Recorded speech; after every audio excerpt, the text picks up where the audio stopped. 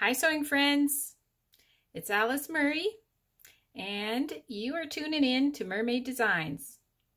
And today is, what is it? It's day 64. We've made it to day 64. One more day and we'll be at 65, which means there'll be only 300 days left. Of 365 days of sewing makes. But I am going to show you. Maybe. Thank you so much for your support. Today I'm going to show you this cute little top. I'm going to show it to you first and then we'll talk about it.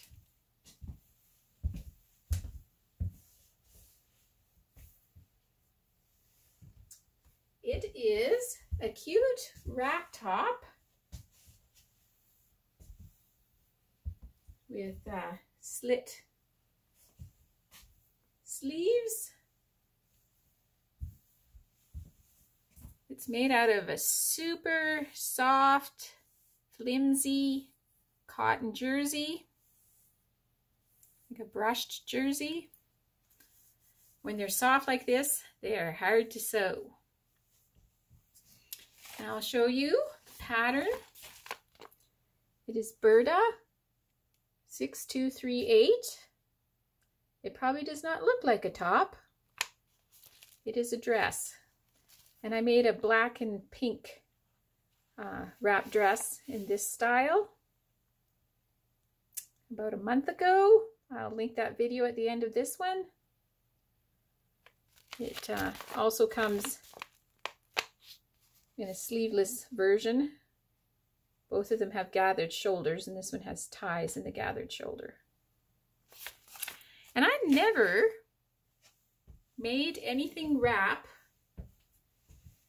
I might have, way back in grade 7, we might have had to make a wrap skirt for home ec, which I probably didn't do a very good job of. I had a terrible time in home ec. I have quite an imagination. You might be catching on to that. I have quite an imagination. And yeah, my skill level, the types of material I could afford did not in any way support my imagination. So I had a heck of a time. But things are going better now.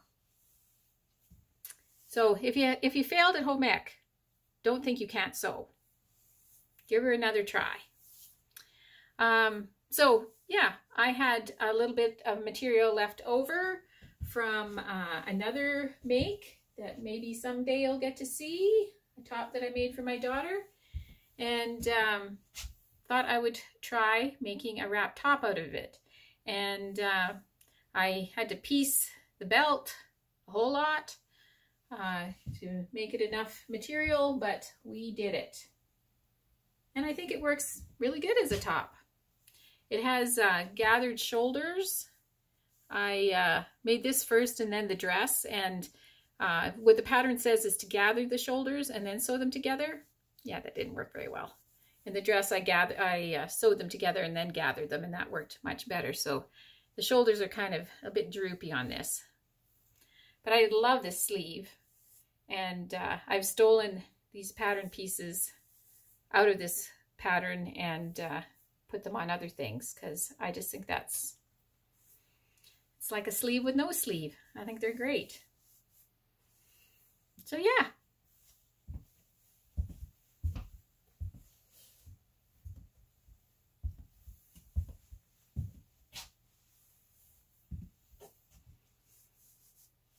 So, love to hear what you think of it.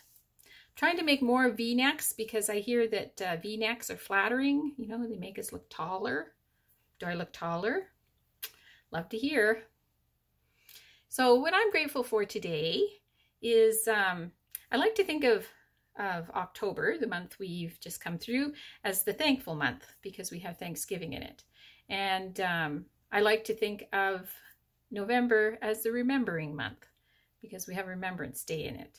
And so I am definitely a person who is thankful to remember what others went through so that we can live in the style we have become accustomed in this world. So very grateful for all of those that did that.